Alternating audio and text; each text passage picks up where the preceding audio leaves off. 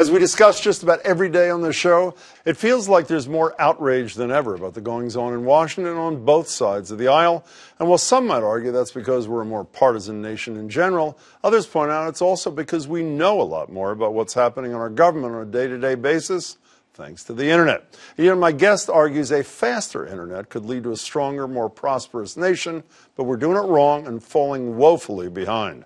The book is Fiber, The Coming Tech Revolution and Why America Might Miss It. The author, Susan Crawford, joins me now. I should add, she's also a Harvard law professor, Wired contributor, and co-head of the FCC transition team from Bush to Obama. Susan, it's good to meet you. Thanks so much. Thank you, Jim. Can we start with the real basics? Fiber optic versus basic cable. Give us a little Cliff Notes thing, could you? Fiber is basically magical. It has unlimited capacity. Once you got the glass in the ground, that's all it is, very, very pure glass, and you send light through it.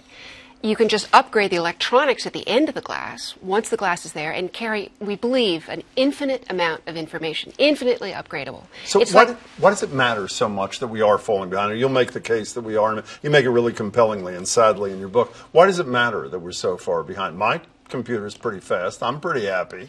Just talk to people in Western Massachusetts who don't have adequate internet access.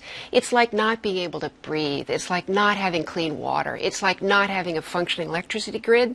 We're in such a bad state in America when it comes to internet access. And we don't travel, so we don't see the other countries that are doing this really well. They never wait. Everything works. It's cheap. There's tons of competition, and we could have gotten there, but we made a bunch of policy mistakes over the last 20 years. And you make it mostly in Asia, or a lot of it in Asia. A lot, and Northern Europe. There's some statistic you have that China's installing 20,000 last-mile fiber connections every single day. Compare that to us. How many are we doing every day? And actually, since the book was put to press, China has announced they're going to connect 80% of their homes to fiber. And we're maybe 20% if the wind is blowing.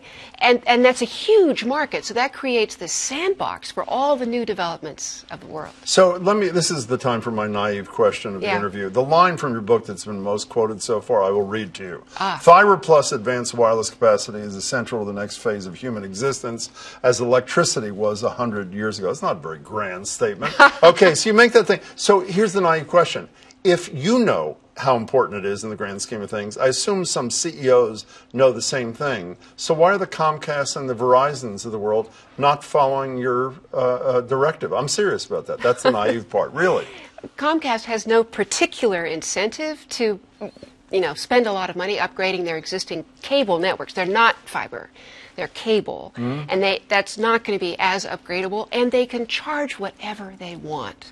They're usually not pressured by competition or oversight. So in Cambridge, your only choice is Comcast. That's I know that very well. Yeah. So but they're not worried. These leaders, I understand, as long as they can tamp it down and their competition is not getting ahead of them. Are they worried about the rest of the world getting ahead of them, or does that not matter? We can be an island, according to them, and that island will be fine for them as a business proposition? They're accountable to their shareholders, and their shareholders want to keep those returns as high as possible. So it's a good deal to be a private monopoly. It's extremely lucrative. It's a very quiet life. So when we say these puerile things, like the one thing that the Democrats and Trump can agree upon is $1 trillion infrastructure plan, I have to say, well, I haven't read every line of what the Democrats or the president has said. I never hear in that $1 trillion that fiber optic is part of the infrastructure proposal. Is it? Is anybody championing that? I mean, you talk about how electricity was obviously championed by the FDRs and all those sort of people. Is there a champion here? Or when we talk infrastructure, our leaders, are they talking in the most fundamental, basic, concrete, and I mean that as a pun, kind of way? Well, this is the great part of the story. There are 1,000 leaders. There are more than 700 mayors and community leaders and agricultural cooperative leaders who are very interested in fiber and putting in fiber networks all over the country. So we're at the beginning of the electrification analogy. We haven't yet seen the national leader. It might be Angus King, independent senator from Maine.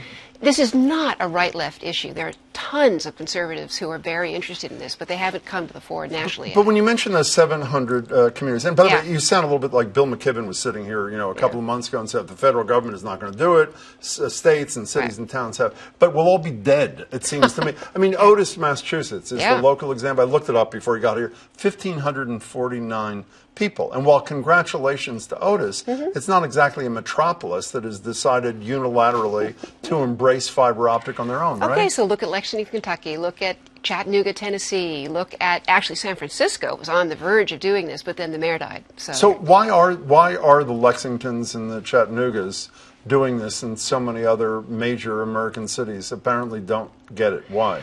The political cost of taking on this issue for any short-term mayor is extraordinary, because the people who have the franchises to sell cable are going to be putting in a lot of money to defeat a mayor that takes this on. So it's usually places that are smaller right now that have the guts to get involved. So if you were the czar, let's say, or czarina, whatever you were, of fiber optic, what would you do tomorrow nationally, not city by city, not the 700 thing? What would you do nationally that would, let's say, pass the laugh test in terms of what Democrats and Republicans could live with and could afford? What would you do? Oh, actually, the solution to this is relatively simple. What's that? It takes lowering the cost of capital. It's just about money. This has to be patient capital. It's expensive to build these systems, and they pay back, but over a long period of time. That's why the private companies, by the way, aren't interested in doing this. Their shareholders want very fast returns. So what you do is get the states, in fact, the really great actor here might be the Fed, to guarantee loans, lower the cost of capital for particularly open fiber systems, so wholesale access on which lots of competition can emerge. Can you do a little Nostradamus thing? Let's assume we continue down the wrong path that you suggest we are, and let's go 10 years out. When the South Koreas and the Chinas and the Japans and the Singapores and the Northern Europe or wherever portion of you, what does that mean for us? We've become like Rome, nice place to visit.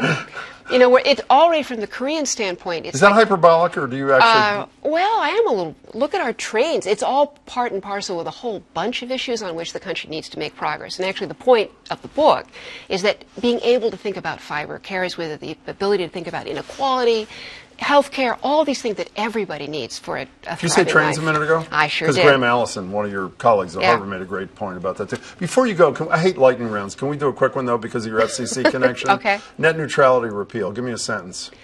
Basically, net neutrality is a tiny issue. The much bigger issue is to hang on to classifying these guys as utilities. And that's what we have to win. How about the ability of the cable companies to no longer fund community access stuff? Does that matter, or is that just a small local issue in your estimation? Look, with ample connectivity, the gear is getting cheaper and cheaper, so I don't see that as an enormous hurdle to... In fact, what's happening is cities are being bought off by these tiny gifts, so they don't get involved in... And let's end on Ajit Pai. What do you say about him? He wants to be involved in politics in Virginia, and he's doing all he can to get there. Great. Susan, thanks so much. Your book is terrific. Pleasure Appreciate to meet you. it. Thanks so much. Again, the book is Fiber, The Coming Tech Revolution and Why America Might Miss It.